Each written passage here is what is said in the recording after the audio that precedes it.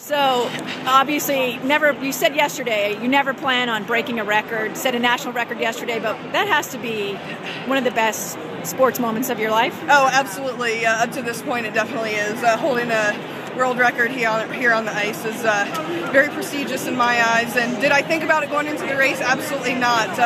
Just like I always say, I'm thinking about my race tactics and focusing on my skating, and the time fell today, and I'm very pleased.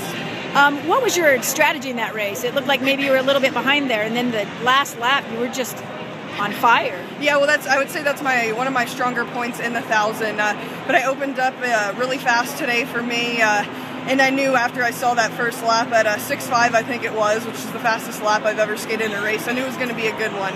So I just tried to stay focused, and good time today, so I can't complain. How special is it to earn that here on the ice where you train? Oh, I couldn't be happier. Here in front of the U.S. fans on US ice, and I think this weekend overall proves that, the Utah Olympic Oval does in fact have the fastest ice on earth.